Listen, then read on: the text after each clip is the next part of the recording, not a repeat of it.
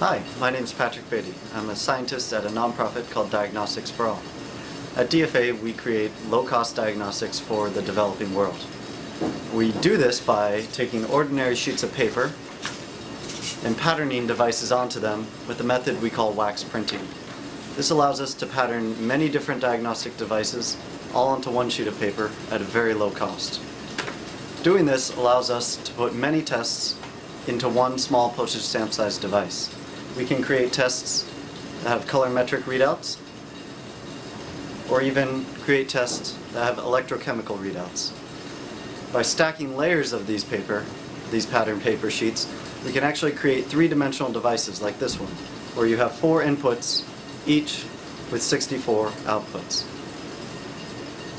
These devices, such as this one for liver function, allow us to create very cheap diagnostic tests that can be used in remote settings because they're also very small and easy to carry.